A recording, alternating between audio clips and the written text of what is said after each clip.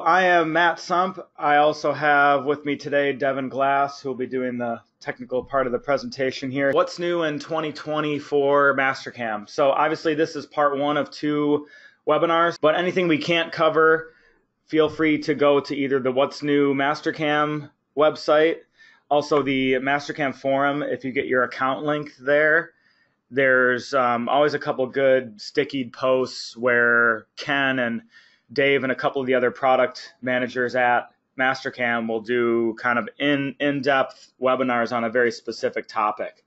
So like Devin will be talking about this new scallop toolpath options that we have in 2020, and Dave Canigliaro from CNC has about a 30-minute video going over all the different granular settings in there.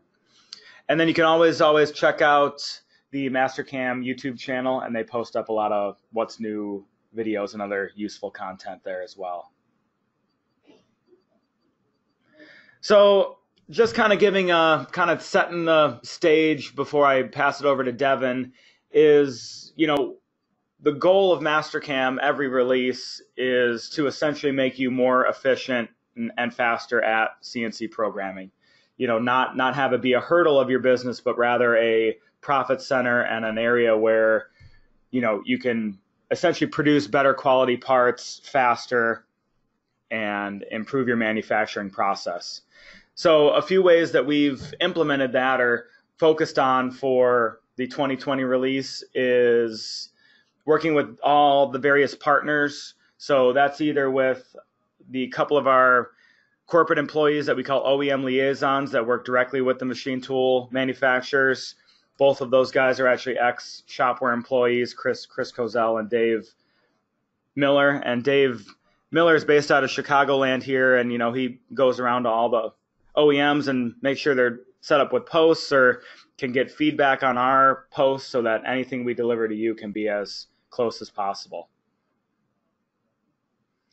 And then obviously getting into the CNC programming, fine tuning. The CAM market is pretty mature at this point. It's not like the mid 90s where all of a sudden Mastercam can do 3D machining now. 3D machining now has been out for 25 plus years. So it's really kind of finding those little features that can make your lives easier. And that being said, and I always harp on this in our in-person rollouts, but any feedback you want to give us, we're more than welcome to take it and either, apply it to us as the reseller or send it up to Mastercam. So a lot of the changes you'll see in Mastercam are directly based on user feedback. One of the changes in 2020 that I believe Devin will cover, but I'm not 100% sure, is if you're copying geometry from one operation to another using the new 3D toolpath with the advanced geometry selection, you now have an option for how much, or if you want the stock to leave values to propagate from one operation to another. Because a lot of people are saying, okay, I would drag this operation to a different set of geometry or vice versa, but then they would want different stock to leaves, or maybe it was a semi-finished to a finished toolpath and they wouldn't want any stock to leave on the subsequent one. And instead of having to go in there and reassign all their different machining groups, they can essentially just say, I don't want any stock to leave, even though I'm copying the geometry over. And that was a tip or a request sent in by a customer that's literally across the street from the ShopWare office. So it's always cool to see stuff like that get into the software based directly on our customers' feedback. So some other focus areas for Mastercam for this release is really just in what they call the job preparation or setup part of your file. So that's from importing geometry. The file merge has been improved for 2020. The planes and how planes are set up and viewed, that's all what they consider under that job prep and setup bundle. So that's one area. And then getting into validation, because obviously any key to a CAM system is, when you hit that post button, things are ready to go for the floor and you're not going back and forth from computer to machine and having to set up everything every time you get a new part in. And then lastly, management and documentation on the files. So, that's from setting up the setup sheet. But I believe that was all the slides I have. So I'm going to introduce Devin he works out of our Indiana office. And I will pass the presenter over to him. All right, thanks, Matt. Did you see my my slide here? Yep. Just making sure that everything's working. Okay.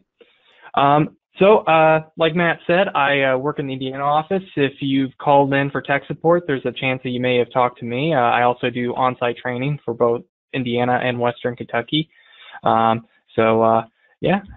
probably worked with me before. So I hope I can do a good job here to show you some of the new stuff in 2020. First things first, before we jump into Mastercam itself, I want to do a little bit of housekeeping. There's a little things that changed outside of Mastercam that I'd like to talk about. First things first, for those of you who installed 2020, you might have gotten a warning that said, hey, your graphics driver does not support OpenCL 1.2 support. That's a new addition to Mastercam 2020. Is it's utilizing a feature in newer graphics cards in attempt to speed up dynamic toolpath processing. So like your dynamic mill, your OptiRough, and any kind of linking passes for 3D tooling. It's attempting to speed up. But the reason why I want to bring it up here is because a lot of people see this warning that's saying that they don't have OpenCL, but they actually do. A lot of times the simple fix to that is literally just updating your graphics card drivers, which I've done multiple times for tech support. So you can update your graphics card drivers. If your graphics card does not support the OpenCL 1.2, you can just disable that warning altogether, and you're really not going to see any kind of slowdowns. It's just the potential of speeding things up. So it shouldn't be any different from 2019 if you don't have that feature on your graphics card. If updating your graphics card drivers doesn't work and you're sure that that graphics card has that capability, you can search our knowledge base for troubleshooting, or you can call into the office with the number below us or email us, and we can help you troubleshoot it if you have a maintenance with us. Moving right along, another outside Mastercam thing is for those of you who are running Mastercam and Mastercam for SolidWorks on the same computer. I got a few customers that I know that switches back and forth, or they're using, one coworker wants to use Mastercam SolidWorks, the other one wants to use Mastercam. There's a little bit of the file structure is a little bit different. You still have a My Mastercam 2020. They've changed it from My MCam to My Mastercam. So now you have a Mastercam folder and a Mastercam SolidWorks folder in that folder. But here's where it becomes important is now the shared Mastercam 2020 is shared between both Mastercam and Mastercam for SolidWorks. So theoretically, let's say I call up our post department and say I want to make a minor edit to my post. Well, before, in 2019 and prior, you'd have to update that post in both Mastercam and Mastercam for SolidWorks. Now, if you do it in the shared folder, that covers both products. Once again, if, say, my coworker changed a tool in Mastercam for SolidWorks and I'm using Mastercam, theoretically, if once that updates on the server or on my computer, I could pull that in and it's pulling from the same location. So everything should be hunky-dory there. So everything's now on that one shared folder. And before we hop into that presentation, I want to jump into Mastercam real quick. And here I got open Mastercam 2020. It's pretty default here, but I'm going to just open up a little example file for now. And the first thing I'd like to talk about during this is the enhancements with the plane nomens. So in 2019, we introduced the ability to display multiple plane nomens. So if I turn on display my plane nomen, I could say I want to display this plane, I want to display, of course I can't read all these. So I want to display this, that, and that. So in 2019, we introduced the ability to display multiple nomens. So if I had like a different datums here and there and here and there. But what we can do now in 2020 is we have multiple options on how we display those. If they're larger, smaller, if they show their plane. What I like the most from this enhancement in particular is now you have the ability to actually go out and pick on the gnomon. So say, for instance, I don't know in this list what I'm trying to find. I don't want to try to pick and try to grab whichever one's right. I can go over here and visibly see, oh, I want that datum. I can right-click on it and then set it as my WCS. I can set it as my G view. I can set it as my C plane, T plane, section view, edit it, rename it, the whole 9 yards. Basically everything I could do in the planes manager, but now I can actually go out and right-click on the gnomon and make my changes to it. You can also see that it's displaying what it is, so I can visibly see on my part, oh, what's my WCS, what's my construction tool plane. Like same here, if I set that in my construction tool plane, I can still see that my front -1 is my WCS, but my slide plane -3 is my construction and tool plane. So quite a few added features there. Next, I'll go into another file here. So here I got a part. And on another Mastercam file, I have the fixture. I want to clamp this on here. Of course, I want to bring that fixture into Mastercam so I can better verify against it, make sure there's no collisions. So I'm going to go pull that file in. So I'll go into File, Merge, and it turns out to be this Z chain guard base. Open that up. And here's my fixture. So before in 2019, we didn't have very many options when it came to positioning this part. Usually we would only have a way to position it. And then, actually, in fact, I even have 2019 right here. If I merge, say,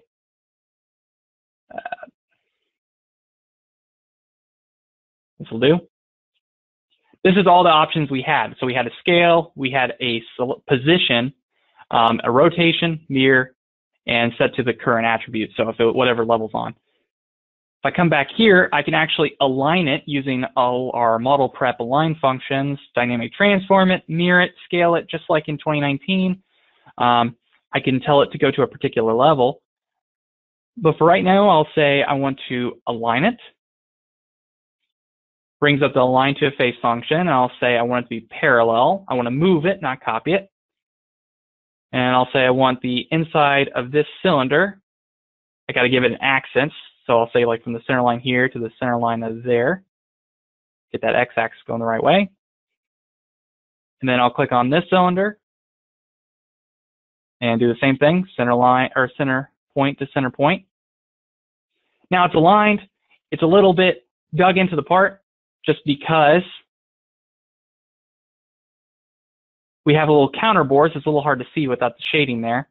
We have counter bores. So it's going to the bottom of this cylindrical face. But thankfully, I can click on the Z-axis arrow here, pick a position on the bottom of that face, and now it's all aligned. And if there was additional geometry, I can select that additional geometry. I can hit the green check. It's in position. I'll say offset my levels by, say, 1,000. So if I were on, say, a level 1, it would be at 1001.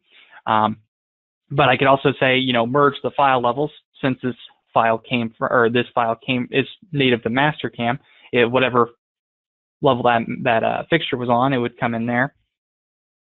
And I can tell it to set the main color, line style, all this good stuff. Green check, and I got my fixture. So a lot of enhancements to file merge, just so you don't have to do it after the fact. It is nice to just be able to bring in the file and align everything. The next thing I want to talk about is going to use this file, but I'm actually going to take this fixture out of the equation because I've already made that fixture. Right there. So the next enhancements that we've done is on the push-pull functions. So if I go into model prep, push-pull, we now have the option of copy, which will create a brand new solid from nothing. And I'll show you a little more details on that. But first, I have this wireframe, this profile here. I could go into select chaining, chain this guy. You get a little spoiler on the new chaining manager. Don't want to intimidate you. Chain that profile. And now the push-pull can make a solid from nothing. Just from geometry, or wireframe, I should say.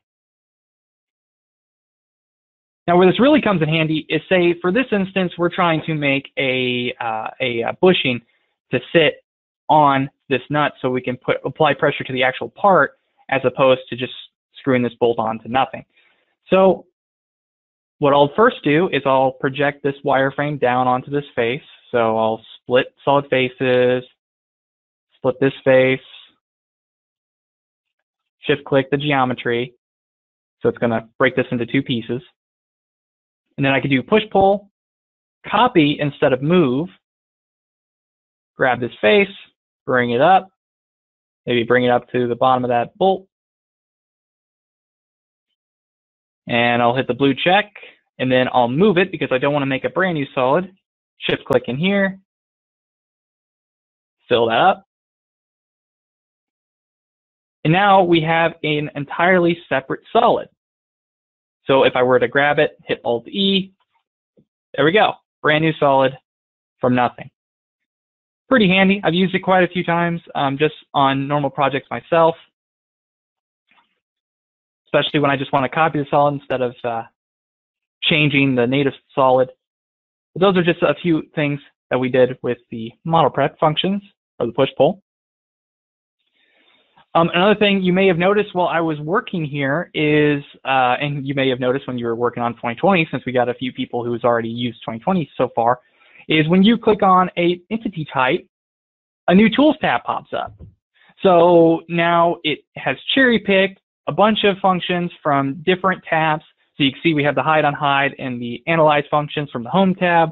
We got some create functions from the Solids tab, some modify from the Solids tab, position from transform tab, layout from the, I believe that's also in the transform tab, scale from transform tab, shapes from the wireframe tab, curves from the wireframe tab, and smart dimension from the drafting tab. So you can see there it has solid selection. So since I have a solid selected, it's cherry-picked functions that are commonly used with solids. If I unselect that and click on wireframe, same deal, but different functions, it's going to give me some tools here. And same goes for surfaces and meshes. And just so you guys know, these are customizable. So if I wanted to add a function when I have solid selected, it's the same place as if I were to edit any of them. Go into more commands. I hit the little drop down there. You could also hit file and options. Customize ribbon bar. And they're not a main tab, but it's a tool tab. Now, if, like me, your muscle memory is fighting you, and you just are you just want to go back to how it was in 2019, you can flat out turn these off. But I think they will pay huge dividends if you fight that muscle memory for a few weeks. But you could come in here and say you want to add to the solid selection, you want to add to the mesh selection, you want to add to the surface selection. So if there's a function in that list that you commonly use, but it's not on there because it thinks it's not default, you can add it on there. So very helpful.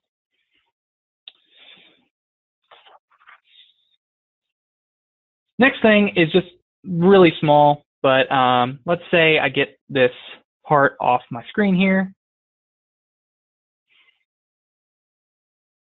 In the drafting tab, we now have what's the whole table. Now, a few of you guys may have used this, but before it was a C-hook.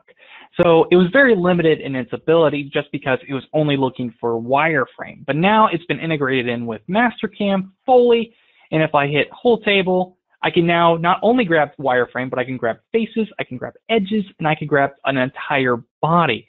So if I turn these guys off just for simplicity's sake, and I click this whole body, I get a nice tool table. If I put this in the top view, nice tool table, can't talk, a nice tool table.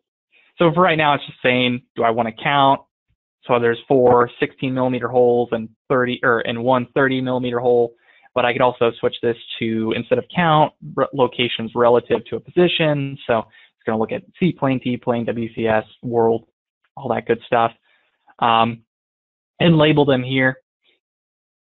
And another thing that it'll do is if I get this part in a good position, these bolts are unfortunately getting in the way a little bit, but that's all right. If I get this in position, if I scroll down, I can hit active reports, give it a second to load.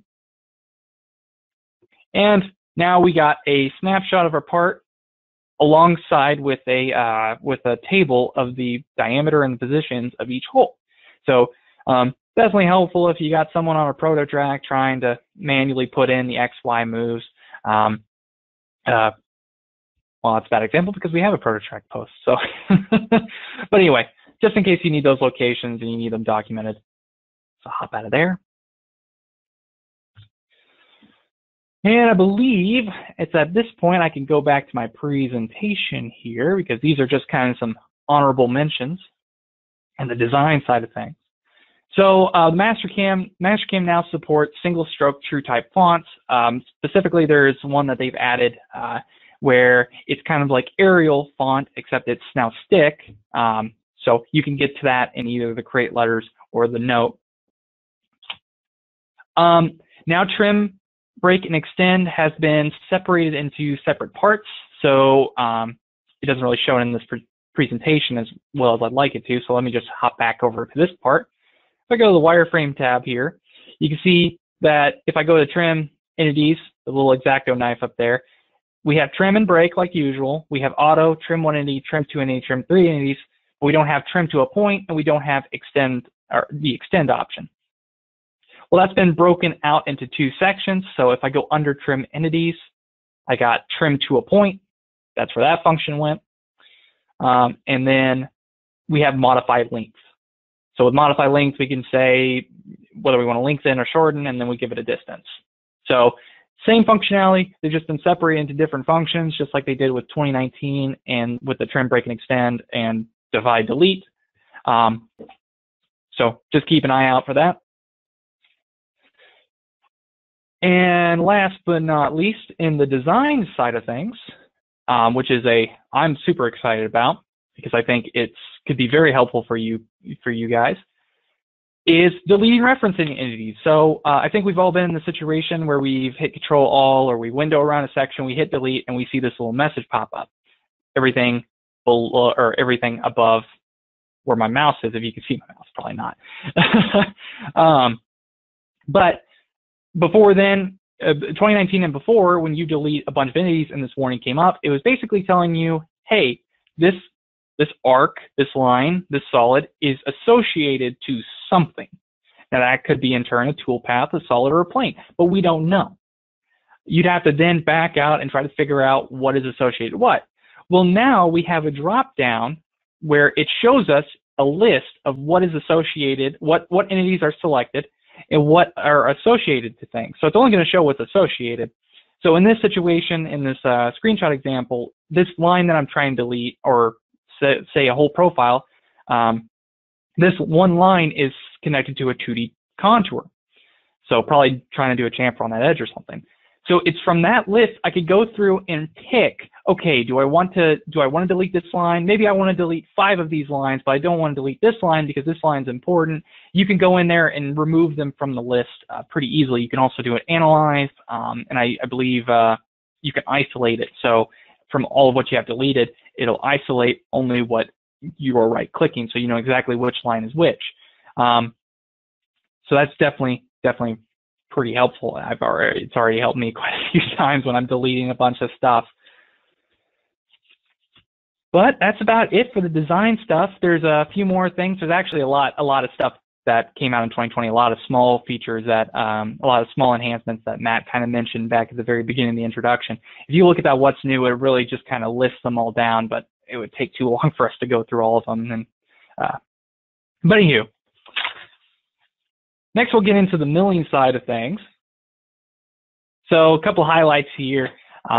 There's over 100 chaining improvements, dependency regeneration, and new 3D toolpaths and enhancements. So let's just jump right into it. So I'm going to hop out of the presentation, and I'm going to open up a different file. So I'll go to this little chaining file.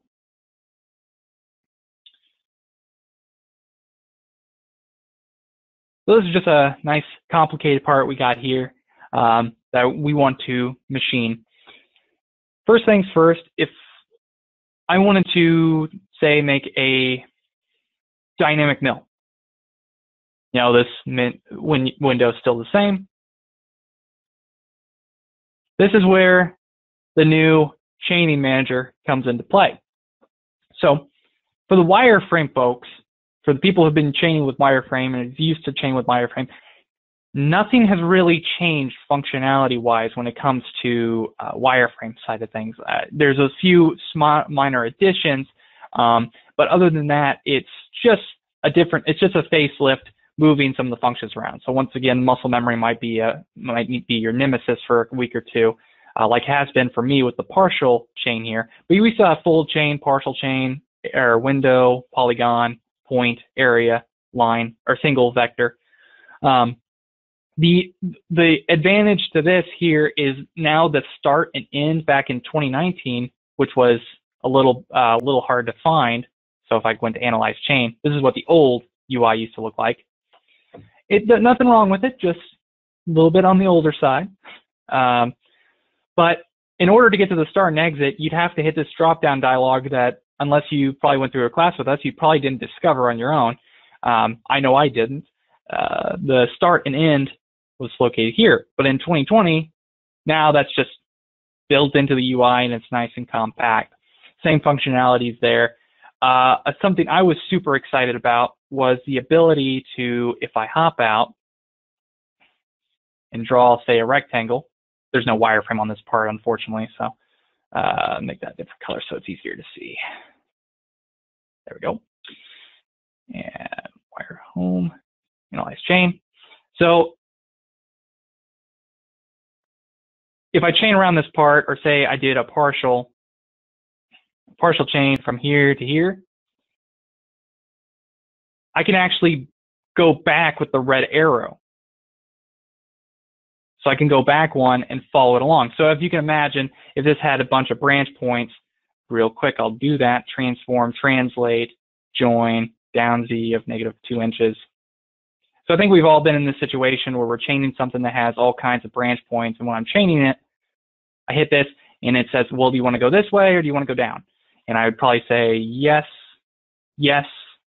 And maybe I take a right turn or left turn at Albuquerque and I go down. Oh, crap. In 2019 and before, you'd have to stop and start all over. In 2020, they've added the previous, so I can back up one, which is definitely helpful. So that's one of the big things there. But what they really did a number on is not the wireframe chaining, but the solid chaining. And this might look a little bit different than it did in 2019 with a few similarities. I just kind of want to walk through these real quick. So loop is still the same. You grab the top face, or you grab an edge, and it'll try to run a loop around a face. But now we don't have linked edge, or we don't have linked edges, and we don't have edges. We just have plain old edges here. So if I have this set to edges, and I'm like say chaining around this profile, before it didn't understand. If I grab this edge and this edge, it didn't understand. Oh, this is now one chain, and just keep on carrying through. Now, if I said grab this edge and then said this edge, it understands, oh, those are two separate chains now because they're not linked in any way. So if I just keep building off that same edge, then it's going to be contained into one chain. So it's kind of a combination of two of the chaining options in previous versions of solid chaining. So that's definitely helpful. You can hold the shift key, and there's nothing tangent there, of course, but if I hold the shift key here, it will follow tangency until it hits a sharp corner, which you can set a tolerance for in the auto cursor options right here, a tangency tolerance, because sometimes you can be a little loose about what is considered tangent or not. So if you're trying to get around this corner or something, you could probably try bumping that up, and it will do, or try to go around there with the shift key. So loop is the same, partial loop is pretty much the same, yeah. You got face, but the real winners here are these 4 new features that they've added. The first one is open edges. So if I click on, say, this blue face here with open edges, it puts a chain on every open edge. It says it advertised. So while it won't be great for what I'm doing right here, a machining region, it would be fantastic for, say, a chamfer, because I want to chamfer all these open edges. So if I zoom in real close, you can see it didn't bother grabbing that end. So pretty nice. I'll unselect that one for now. I'll actually unselect all of them. Next we have is outer edges. So if I say outer edges and I grab this face, it grabs the whole outer edge of that face there. So it didn't grab these edges like it normally would if we just set face. Because just to give you a little refresher, if I had this set to face, it would also grab everything inside as well, which is not what I want for a machining region. So in this situation, outer edges would be perfect for my machining regions. All right.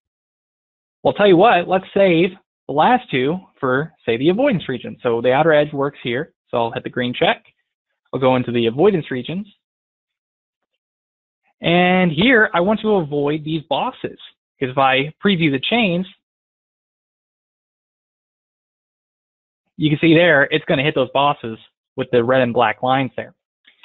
So I go into my avoidance region, and I say bosses.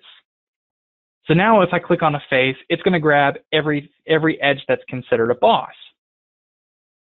So if I clicked on that blue face, you can see it grabbed the bottom of these islands here. Definitely helpful. Green check.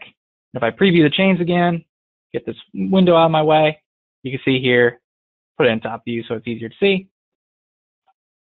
You can see here, it's now avoiding these areas here. Now let's say if I had that set to stay inside, like I originally have it, preview chains. Now I want to tell it that it's okay to exit this part, because you can see here, there's a lot of open areas that it's okay to move that nil off of. So what I can do is I could say air regions, go back to open edges, click on that face. That's also another addition to 2020 is you can now have multiple air regions. Green check, preview chains, and voila. Now I just want to remind you guys, if you see the air region clipping, say a boss like this, you don't need to worry. The air region is drawn based on your largest tool that you have loaded, and it's not going to get out that far most of the time. It's going to stay as close to that machine region as possibly can. The only time it would go into that air region and get super far out is because it thinks it needs to, which 9 times out of 10 it's not going to do. And the last one I didn't get to cover here is the fact, or the cavities. Now, let's say, for instance, this is the opposite, basically, of bosses.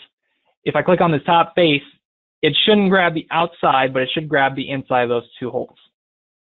So you can see there, it grabbed the inside of those 2 holes. So cavities is going to grab everything that's not necessarily it's the opposite of a boss, basically. Another thing I like to talk about here is if we go into a solid chain here, tell you what, let's do this. I'll grab a face. Okay? So I grab the face of this top boss here. But I go back in there and I say, well, I don't want those holes after the fact. Well, before, if you had a face, you're kind of stuck with it. You'd have to rechain the whole thing. Well, now I can right-click on that face and I can downgrade it to either loops or edges. So I might just downgrade it to loops. And now they're separated into 3 separate loops that I can go in and delete. So if I right-click on this loop, I could delete it. And now I can get very specific about what I want just by, clicking the entire face and going in and changing it after the fact. So if I were to program this guy again, it would take me, let's just, for demonstration's sake here, I'll just start over. Machine region, outer edges,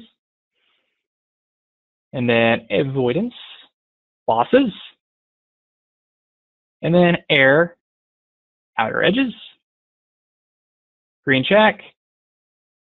Pretty much got all my chaining done in probably under, I don't know, 10, 20 seconds. And, do your normal parameters, all that good stuff, all your linking, green check, let it generate, and voila, you got a functional toolpath right there. So a lot of nice features added to the solid chaining. That's definitely a lot of work went into that side of things. So we'll just go ahead and move right along. Next thing I'd like to talk about is the dependencies button. Let me switch back to my presentation here real quick. So there's now a new button in the Toolpath Manager that you may have noticed. That is the dependencies button. And when it's turned on, depending on what mode you have it set to, selection or regeneration, let's say in the example you have a roughing operation, then a semi-rough, and then a finishing rough that's all looking at the previous operation. So the semi-rough is looking at the rough, the finish is looking at the semi-finish, or semi-rough, however you want to put it. If you have this turned on, you have it set to selection. If you grab one of them, it grabs all three. If you have it set to regeneration, if you regenerate one of them, it regenerates all three. So let's say I brought in a file and 50 toolpaths are dirty, but I'm only working in one section, but I need the parents and the children of those operations to regenerate at the same time. Now you just select one of them or regenerate one of them, and it will get the rest. So that also works for transform ops. So if you have, say, a transform op that's looking at 5 of them, if you regenerate the transform, it should regenerate the operations it's looking at.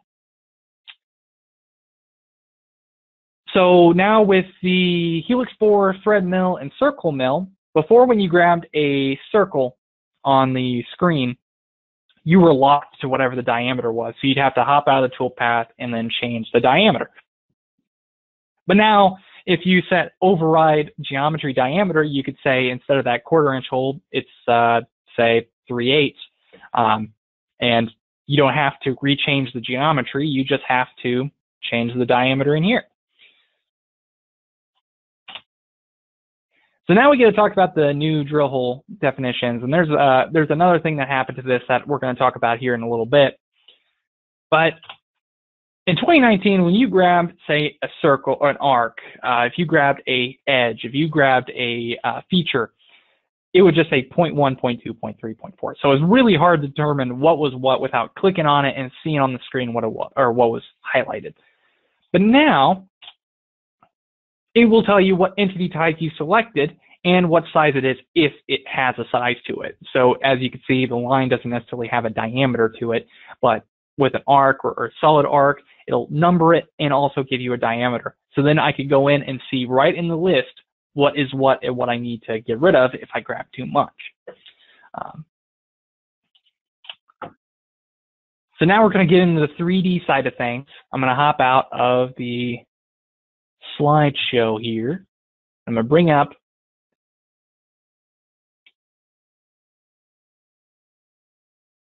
this blend file. So with 2020, they've added a new blend toolpath. Here's an example part.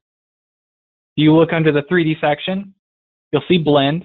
Looks just like it did back in 2019. But it's now part of the high-speed toolpath family there. So now it has multi-threading and it has all the features that all the other high-speed steel toolpaths have. So now you have a lot more control with containment regions. It's a part of the new UI. So now you have a lot more usability. So you can see here, for this first blend, they just blended between this profile and this profile. Actually, I'll turn on that. So you can see here, it's just going up and down that profile, blending between this profile to this profile. Here's another example of it in action. Blending down this or blending between the two profiles down this edge. See it in this section here. Now, I'm just going to warn you right off the bat. Currently, this toolpath does not have 3D support. This new blend doesn't. So you can see here on this blend, it's not doing really great in steep areas because it's only looking for a step over an X and Y. If we were to compare this with the old style blend, the old blend toolpath, you can see now it's a lot smoother. And that is because when we go into the parameters of blend, cut parameters, it is locked to 2D. This one was one of the last additions to 2020, and they thought that it would be better to just send it out with 2D rather than waiting till the next version and send it out with 2D and 3D. So if you need that 3D style path like you had before, you could get to that toolpath by right-clicking, going to Mill Toolpath, and finding the surface high-speed blend there. And that'll get you to the old version. That will have the 3D switch there. But that will be added in 2021. So that's the blend toolpath in a nutshell. Next is something we're really excited about, and that is you can now use curves for the scallop toolpath, kind of what Matt was talking about towards the start of this presentation. So this is a part that that someone drew up here, and they're trying to toolpath it with a scallop toolpath. As you can see, it's starting in the center or starting the outside and working its way to the center. Not really that great. You can see it's collapsing on itself all throughout. But now with this toolpath, we get a nice kind of flow line look to it where it's following the profile of this surface, kind of. And what it's really following is this profile that was drawn on the bottom of those fillets.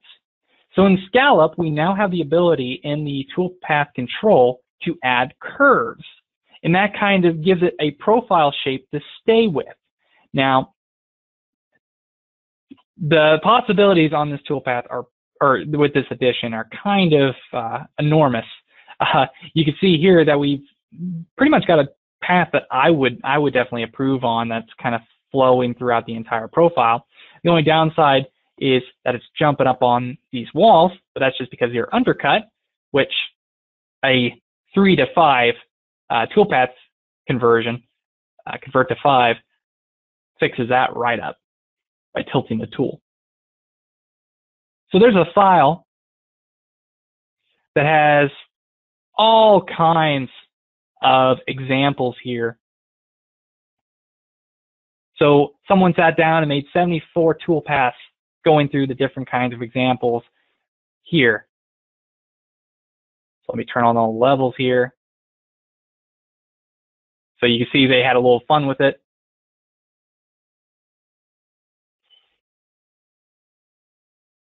So you can see in this example, they have a containment boundary in the teal. They have a line that they've chained for the curve. And this is called C close. So they've added this to help create the profile. But it's still trying to turn into this rectangle on the outside. So you can see here, it's kind of collapsing in on itself because it's trying to blend into the shape of this rectangle, this final shape. But if we go to the trimmed version, you can see here, it doesn't care where it hits this rectangle. It's just going to come up, move over to the next cut, and then start cutting again. It's not going to try to do a closed loop at the very end. That's the main difference. If I go into the parameters here, in toolpath control, we have trimmed and closed offsets. So what we recommend usually is when you're first starting out with playing with the curves, set it to trimmed offsets, because a lot of times when you're trying to get a path, sort of like the part we saw before, trimmed offset's the way to go, or else it's going to try to blend into that new rectangle. But while I'm in here, another thing I'd like to bring up is now with all the high-speed tool or high-speed toolpaths in the 3D side of things, we now have include silhouette boundary. So with that guide checked, it will take the machining regions, make a silhouette boundary of it in the background, and use that as our containment region. So definitely saves your time in making that geometry manually. But just another addition I wanted to bring up there. So the possibilities on this is endless. I know there's one example here that I like to look at where they took a polygon and they took a polygon and a circle, just kind of mix them in between there, and you can see it's trying to maintain that shape and branch out and just echo that shape outwards. So definitely can control it a lot more and get a lot more, I guess, control on it. So move right along. As Matt was mentioning, you can right-click and drag the parameters over. I think I have a better picture of that on my presentation here. So here's another just example of the closed versus trims offsets in case you want to see a better picture of it, in case you couldn't see better. This is the version of closed. So you can see here it's starting with this arc and then it's echoing out until it blends into a rectangle. And then we have trimmed, where it doesn't matter where it hits the end rectangle, it's just going to link up or wrap it up and move over to the next cut and just keep on going. So it's only going to use that curve to determine the shape of the toolpath. And like Matt was saying before, you can right-click and drag the geometry of a 3D toolpath to a 3D toolpath and now have a lot more control on what does it take with it, stock to leave values, basically stock to leave values, and does it replace it for everything.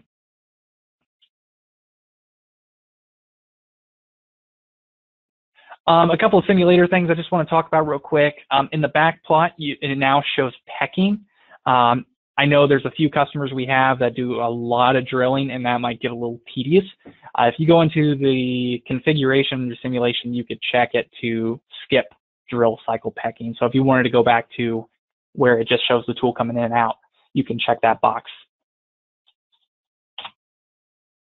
Another couple things just for the simulator is Verify will now use Mastercam colors. So if you have your solid draw or a certain color, that's what it's going to come in as in the Verify. And it will also translate, or the stock model colors will also go into the Verify. So if your stock model is purple, it'll be purple in the Verify.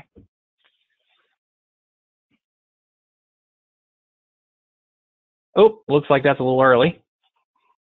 We still got one more thing to talk about.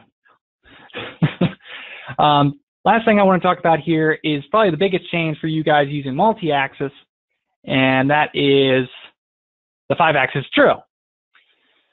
Now I got a random part here that I would want to do 5-axis part. We've probably seen it if you've been through the Indiana classes in the multi-axis class. But you may have noticed in the multi-axis section, we don't have a drill anymore. We also don't have a circle mill anymore.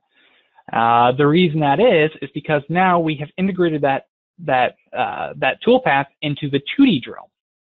So, first thing I might do is I'll go into the drill. It's asking for features. I'll click the inside of the cylinder, or I could control click and it'll grab every diameter and hold the control key. Click. So now it's also grabbing not only the diameter, but it's also grabbing a vector. So these arrows should look very familiar to you guys who are using the 5-axis drill.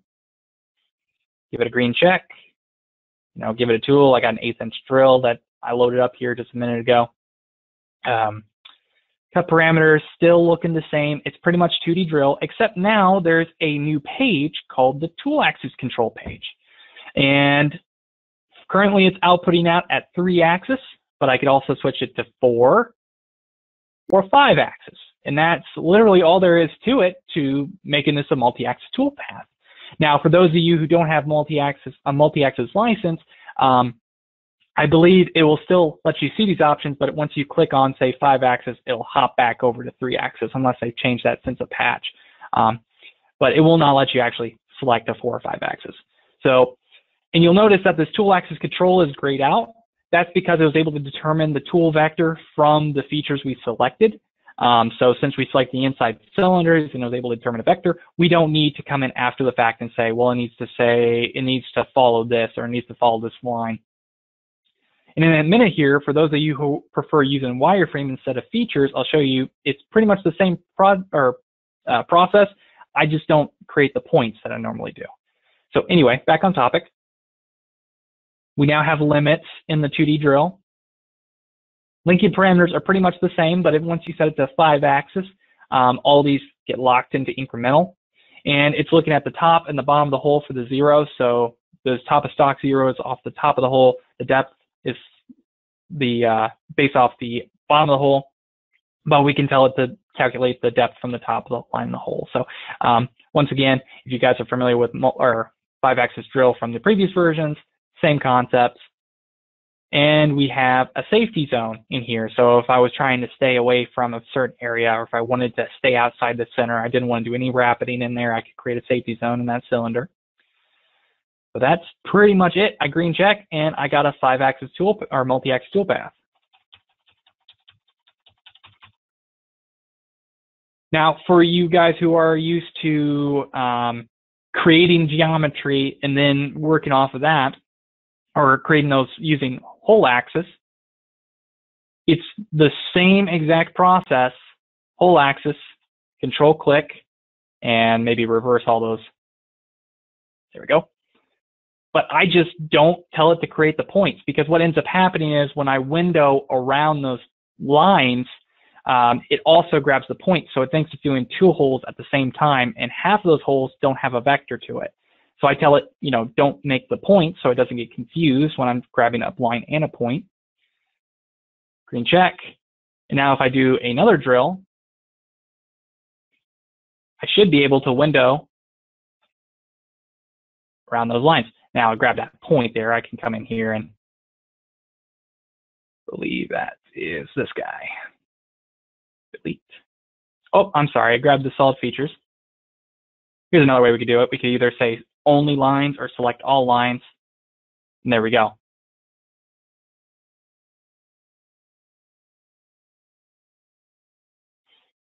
Same exact process.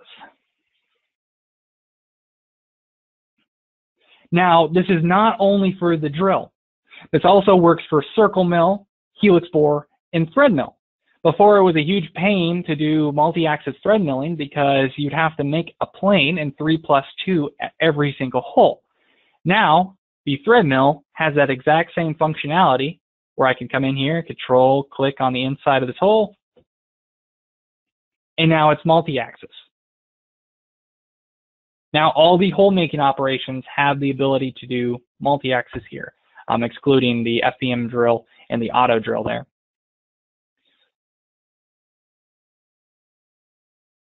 Whoop, I didn't set it to multi-axis. That might help.